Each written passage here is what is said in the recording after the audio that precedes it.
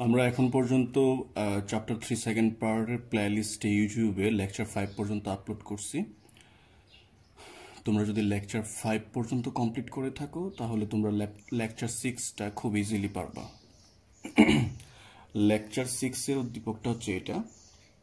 দেখো এখানে দুইটা চলক m এবং n। এখানে একটা NAND গেট ইউজ করা হয়েছে, এখানে একটা NAND গেট ইউজ করা হয়েছে। এইভাবে একটা উদ্দীপক দেওয়া হয়েছে।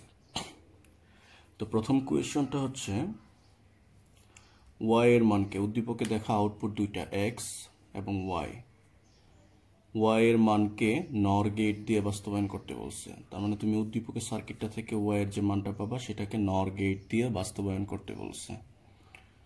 তারপর x এর যে মানটা পাবা এটাকে সরল করে x এর সরলীকৃত মানকে ন্যূনতম গেট দিয়ে বাস্তবায়ন করা যায়। তোমার উত্তরের পক্ষে যুক্তি দাও। তো x এর মানটা পাওয়ার জন্য দেখো একটা, দুইটা, তিনটা, চারটা, পাঁচটা NAND গেট ইউজ হয়েছে। এই মানগুলোকে ক্যালকুলেশন করে আমরা x এর মান পাবো। সেই মানটাকে সরল করে x এর সরলীকৃত মানকে ন্যূনতম গেট দিয়ে বাস্তবায়ন করা যায়। তোমার উত্তরের পক্ষে যুক্তি দাও। এখানে একটা, দুইটা, তিনটা, চারটা, পাঁচটা গেট ইউজ হয়েছে। তুমি সরল করলে অনলি একটা গেট দিয়ে বাস্তবায়ন করতে পারবে x এর মানটা। তো যেখানে পাঁচটা গেট ব্যবহৃত হয়েছে সেখানে অনলি একটা গেট দিয়ে কাজ করা যায়। তার মানে কি কম গেট দিয়ে বাস্তবায়ন করা গেছে। এই কথাটার মানেই হচ্ছে ন্যূনতম গেট দিয়ে বাস্তবায়ন। আবার x এর যে সরলীকৃত মানটা আসবে সেটাকে মৌলিক গেট দিয়ে বাস্তবায়ন করতে বলছে। তো আমরা এই তিনটা কোয়েশন লেকচার 6 এ পড়ব। আমি এখন এই উদ্দীপকটার 1 নম্বর কোয়েশনটা করব। তো তুমি 1, 2, 3 যেটাই করো তোমাকে চিত্রটা আঁকতে হবে। y এর মানকে NOR গেট দিয়ে বাস্তবায়ন, তার মানে আমার এতটুক আঁকতে হবে। তো 1 নম্বর কোয়েশন, আমি উদ্দীপকের চিত্রটা এঁকে নিতেছি। এই যে এই হচ্ছে m থেকে টানছিল, n থেকে টানছিল। তো y এর মানটার জন্য কি হয়েছে, জাস্ট আমার এতটুক দরকার, m থেকে আর n থেকে। তো y এর মানটার জন্য m থেকে টানছিল এবং n থেকে টানছিল। এখানে তারা একটা NAND গেট দিছিল এবং লাস্টে আবার একটা NAND গেট দিচ্ছে। এইভাবে আসছিল y এর মানটা। দেখো মিলায়া মিলছে কিনা। আমি জাস্ট এতটুকু আঁকছি, m থেকে এবং n থেকে NAND গেট, m থেকে এবং n থেকে NAND গেট। দেন এই দুইটাকে আবার NAND গেটে দিচ্ছে y এর মানটা। তো আমরা একটু ক্যালকুলেশন করে y এর মানটা বের করি। এখান থেকে আমরা ইনপুট নিচ্ছি m, সো আমি এখানে m লিখব। আর এখান থেকে নিচ্ছি n গেটের কারণে গুণ, নট গেটের কারণে পরিপূরক। তো m n var এই ইনপুটটা আমরা দুইবার নিচ্ছি। আমরা জানি কি দুইটা এর বদলে একটা এ হয়, তার মানে m n var আমরা দুইবার নিচ্ছি, আমরা একবার লিখব। কেন? এই সূত্রটা যে a ইন্টু a সমান হচ্ছে a, দুইটা এর বদলে একটা এ হয় গুণের বেলায়। তো তুমি যদি এর মান 0 বসাও, 0 ইন্টু 0 কি 0, এর মান যদি 1 বসাও, 1 ইন্টু 1 কি 1, তাহলে দুইটা 0-র বদলে গুণের বেলায় 0, দুইটা 1 এর বদলে গুণের বেলায় 1, সুতরাং দুইটা এর বদলে একটা এ। তুমি এটাকে এক কল্পনা করো, একবার দুইবার নিছো, তো দুইটা এর বদলে তুমি একটা এ লিখবা। এবং নটের কারণে আরেকটা পরিপূরক আসবে। ক্লিয়ার?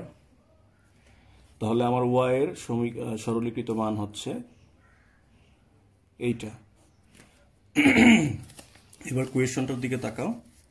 y এর মানকে, y এর যে মানটা আসছে এটা সরলীকৃত মান না, সরি, y এর মানকে NOR গেট দিয়ে বাস্তবায়ন করতে বলছে। তার মানে y এর যে মানটা আসছে এটাকে NOR গেট দিয়ে বাস্তবায়ন করতে হবে। NOR বলছে, তাই না? তো NOR বললে দেখো এখানে নট এবং অর মিলা হয়েছে NOR। তো নটটা আমি বাদ দিয়ে দিলাম, অনলি অর গেট আছে। অর গেট কি করে? যৌক্তিক যুগের কাজ করে। কিন্তু y এর মানটার মধ্যে দেখো এখানে গুণ, তার মানে এই গুণটাকে আমার যুগে নিতে হবে। এই জিনিসগুলো তোমাদের আমি অনেকবার লেকচার 5 পর্যন্ত পড়াইছি। তোমরা যারা এই লেকচার 6টা নতুন দেখতেছো তাদের তোমরা লেকচার 1 থেকে ট্রাই করবা দেখার জন্য। আর যারা গেট পার্টগুলো ভালো পারো তারা স্কিপ করলে পারো। আর যারা আমার আগের 5টা লেকচার দেখছো তাদের জন্য lecture 6 I think so much easy.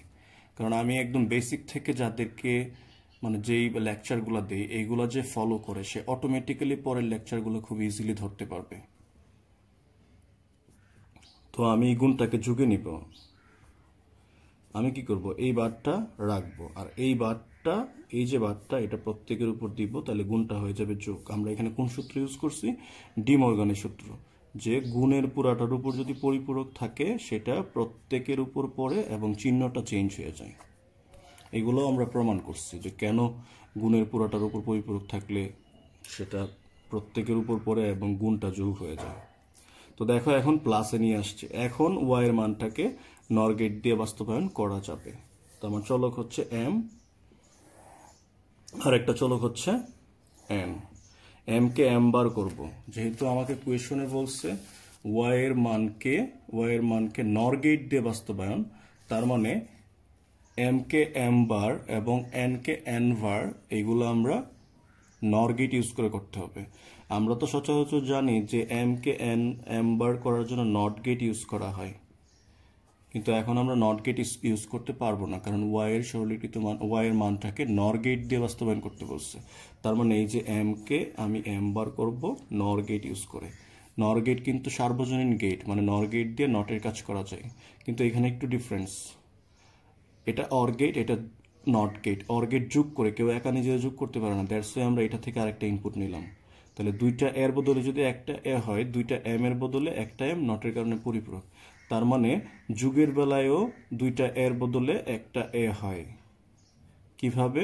Zero বসাও, 0 প্লাস 0 কি 0, 1 প্লাস 1, অর গেটে একটা 1 পাইলে 1, তাহলে কি হইতেছে, দুইটা জিরোর বদলে যুগের বেলায় একটা 0, দুইটা 1 এর জন্য যুগের বেলায় একটা 1, সুতরাং দুইটা এর বদলেও একটা 1, একটা এ, তাহলে দুইটা এম এর বদলেও একটা এম, নটের কারণে পরিপূরক।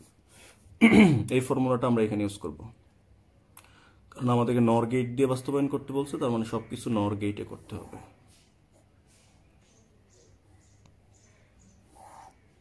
এই নর গেটটা কেন দিছি? এম কে এম বার করার জন্য।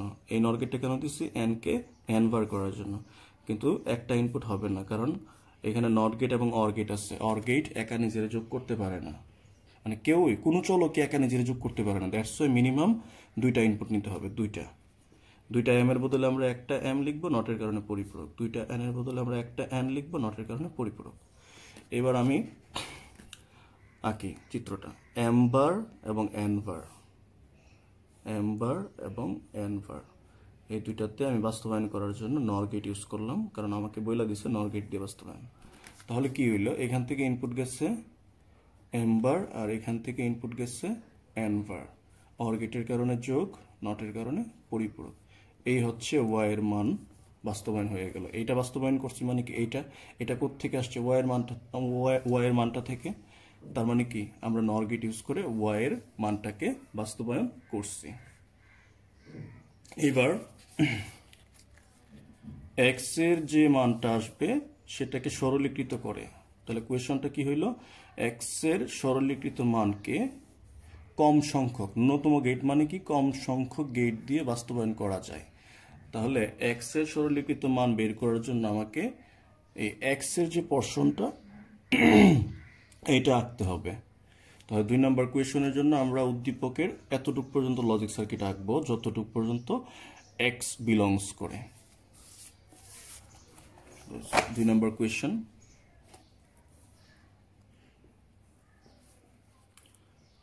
সেটা হচ্ছে এক্স এর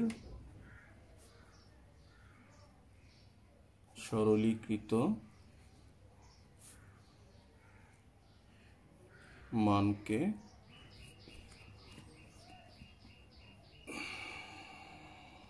ন্যূনতম গেট দিয়ে বাস্তবায়ন।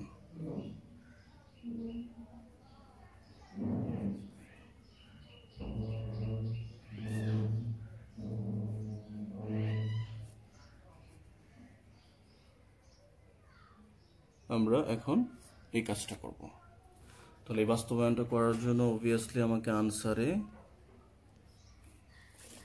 উদ্দীপকে এক্স এর জন্য যতটুকু মান ছিল এতটুকুর চিত্র আঁকতে হবে। তো আমার দুইটা চলক এম এবং এন, আমি সেম উদ্দীপকটা আঁকতেছি, ঠিক আছে? তো আমার এটা সামনে রাখার দরকার নেই, আমি তো জানি উদ্দীপকটা কি ছিল।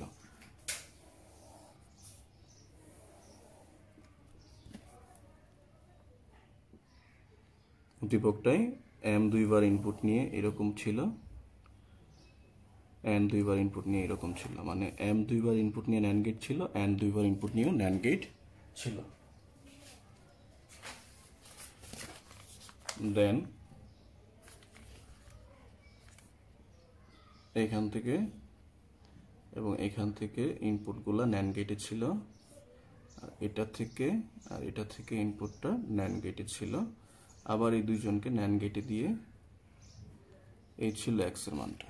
দেখো ঠিক মিলছে কিনা x এর মানটা।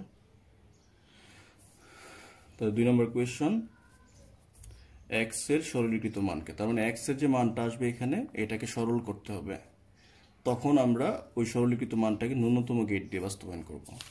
তো x এর মান কি আসে দেখি। যেহেতু দুইটা m এর বদলে একটা m n gate or gate, দুইটার n গেট গুণের কাজ করে, তখনও দুইটার বদলে একটা m, অর গেট যুগের কাজ করে, তখনও দুইটা m এর বদলে একটা m, এবং নটের কারণে পরিপূরক, দুইটা n এর বদলে একটা n এবং নটের কারণে পরিপূরক। তো এখান থেকে আমরা ইনপুট নিচ্ছি m বার, আর এখান থেকে ইনপুট নিচ্ছি n গেটের কারণে গুণ, নটের কারণে পরিপূরক। এখান থেকে আমরা ইনপুট নিচ্ছি m, এখান থেকে নিচ্ছি এখান থেকে আমরা n বার নিচ্ছি, n গেটের কারণে গুণ, নটের কারণে পরিপূরক। এখন এই ইনপুটটা মানে m বার n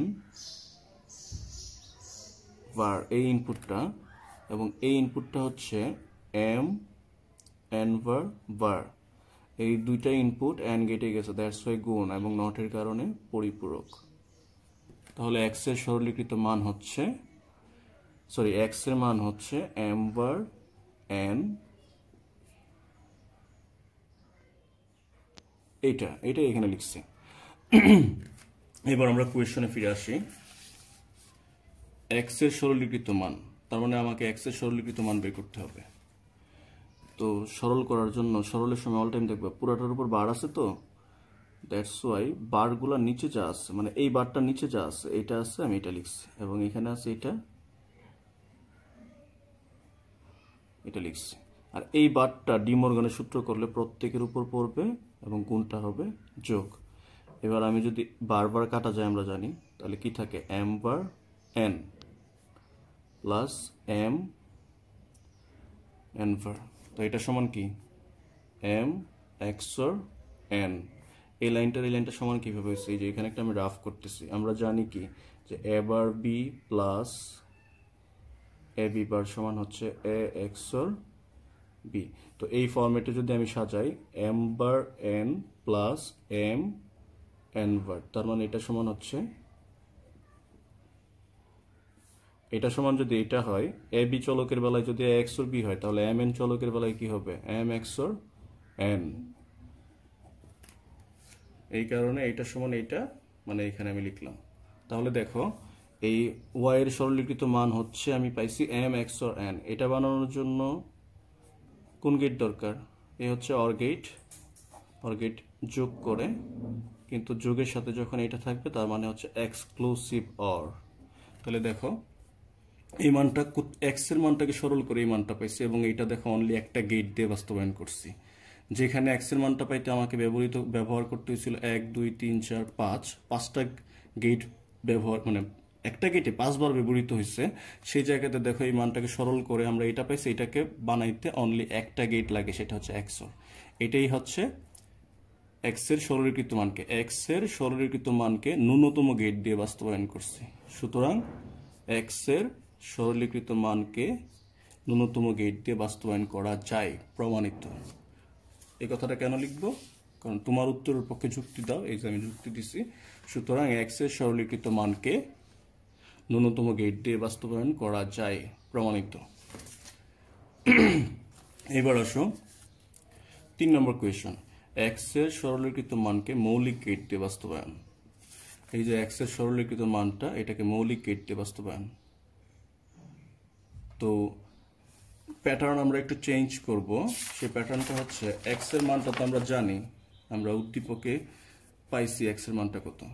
আমরা 3 নম্বর কোয়েশ্চনে x এর মানটা লিখব। উদ্দীপকের চিত্র থেকে আমরা পাইছি x এর মানটা হচ্ছে এইটা ভুলে গেলে চলবে না, আমি আবার চিত্রটা সামনে আনতেছি। এই যে দেখো x এর মান এইটা, এটা লিখলাম।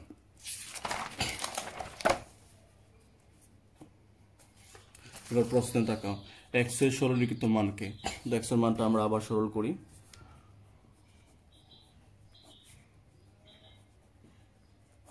এই যে এই বারটার নিচে যা আছে এটা লিখছি, এটা লিখছি, এই বারটা প্রত্যেকের উপর পড়বে, তাহলে গুণটা হবে যোগ, বারবার কাটা যায়। বারবার কেন কাটা যায়? যেহেতু কোনো কিছুর উপরে ডাবল বার থাকলে বার থাকে না। তো দেখো কোয়েশ্চনটা একটু তাকাও, বলছে এক্স এর সরলীকৃত মানকে মৌলিক গেট দিয়ে বাস্তবায়ন। মৌলিক গেট কোনগুলা? নট গেট, অ্যান্ড গেট এবং অর গেট, এই তিনটা গেট দিয়ে বাস্তবায়ন করতে হবে। নট গেট পরিপূরকের কাজ করে, অ্যান্ড গেট গুণের কাজ করে, অর গেট যোগের কাজ করে। দেখো নট অ্যান্ড অর ছাড়া এই সমীকরণটা আর কিছু আছে? এই যে এটা নট, এটা অ্যান্ড, এটা নট, এটা অ্যান্ড, আর যোগ করার জন্য অর, তার মানে নট অ্যান্ড অর সবগুলোই আছে এই সমীকরণে। এখন আমি যদি চিত্র আঁকি, M N, M K M বার করবো। এই যে দেখো আমি নট গেট ইউজ করতেছি কারণ আমাকে এখানে মৌলিক গেট দিয়ে বাস্তবায়ন করতে বলছে।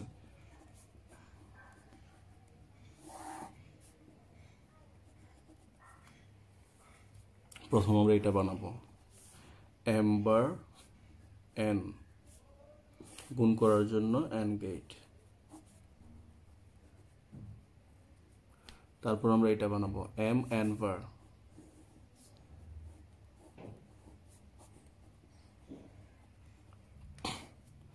এই দুটাকে আমরা যোগ করব।